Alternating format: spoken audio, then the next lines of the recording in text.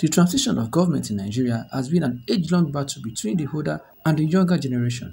While many believe that it is time for new leadership spearheaded by youth in Nigeria, the big question is, will the struggle continue or will power finally be transmitted freely?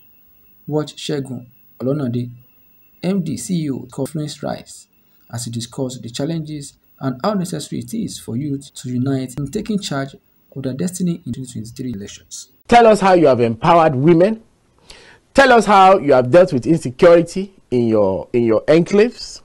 And if you are not, a current governor and you are still a leader, tell us all the things that you have done to ensure that Nigeria is safe. I mean, if a leader can go to Dubai or go to London and buy a big house and, do a lot of things, what stops you from creating industries that will empower a lot of youths?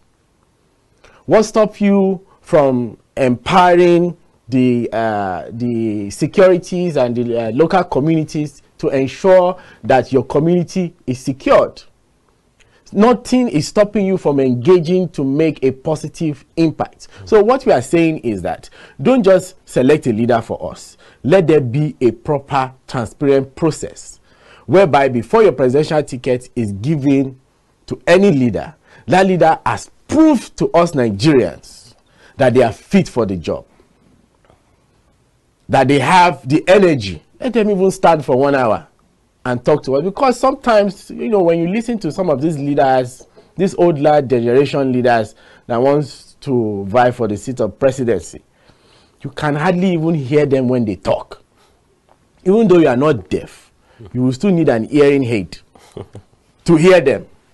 They struggle to talk, they struggle to stand, and they want to lead a country so complex like Nigeria.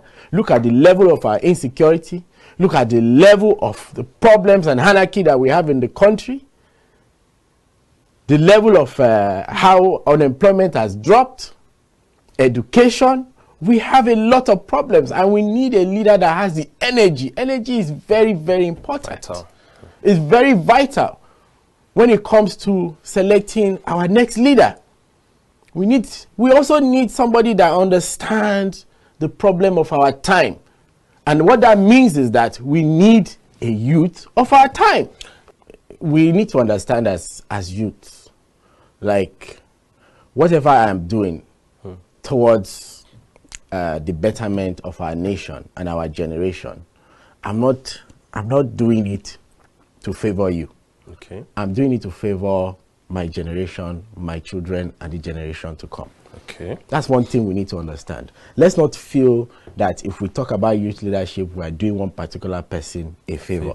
Let's take that mentality away, because this particular mentality has been affecting us as youths. Like I said, we don't like each other.